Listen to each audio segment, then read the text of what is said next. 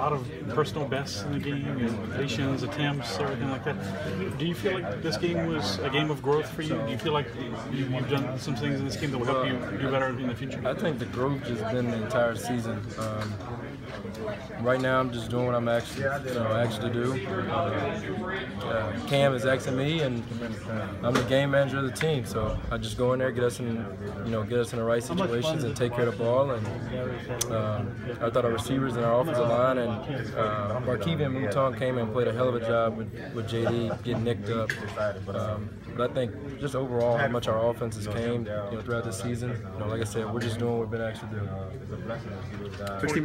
24 runs, 24 passes in the first half. Is that the kind of balance you guys want to get forward? I think that's the balance Coach Cam talked about getting. I thought he called a great game. He called an unbelievable game. And like I said again, we're just doing what we've been actually do. It's not anything difficult that we've been actually do. It's just go in there, take care of the football, play smart, and we've been put in a great situation right now. And that formula is winning. For the most part, the drops weren't there today as they were last week. What do the receivers do differently? I think it's just, like I told them last week, I just got to do a better job of making it easy on Traven.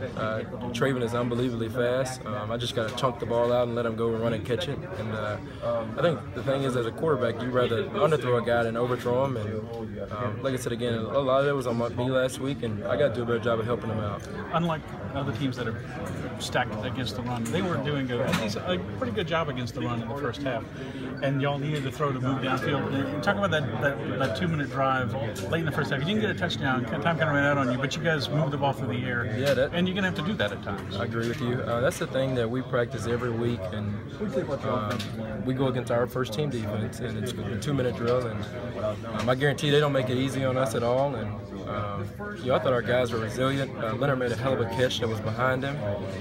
Malachi, I remember running a post route right behind that linebacker and made a hell of a catch and did a great job. And I think we can do those things, but when you're, what is our record right now? 5-0. But when we really hadn't been behind. We hadn't been behind in one game. Today was our first time being behind. So when we're running the ball like we're doing, and like I said, we're not been actually do much. And with Cam asks us to go 5 wides and do the things we can do, I'm perfect at doing that. So we just take care of that way.